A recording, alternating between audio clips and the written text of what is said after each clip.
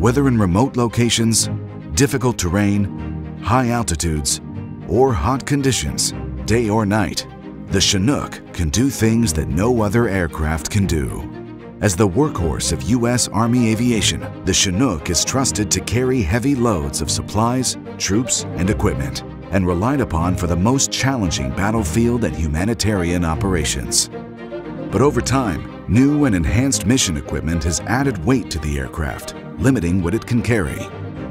That's why Chinook Block II is so important. It buys back lost payload capacity to accommodate mission equipment that the Army simply can't move today, redefining tomorrow's heavy lift readiness for the U.S. Army. These improvements expand the Army's operational capabilities.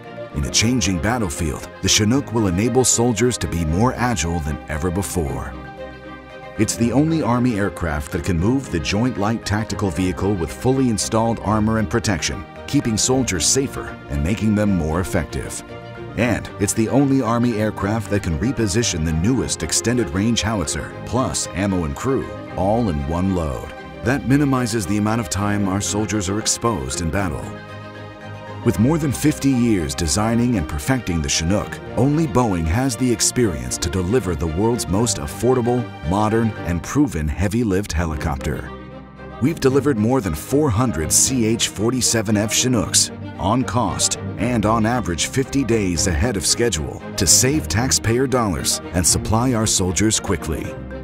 Boeing Chinook already drives more than $2 billion in annual economic impact and supports more than 360 suppliers in 40 states. That adds up to more than 20,000 jobs.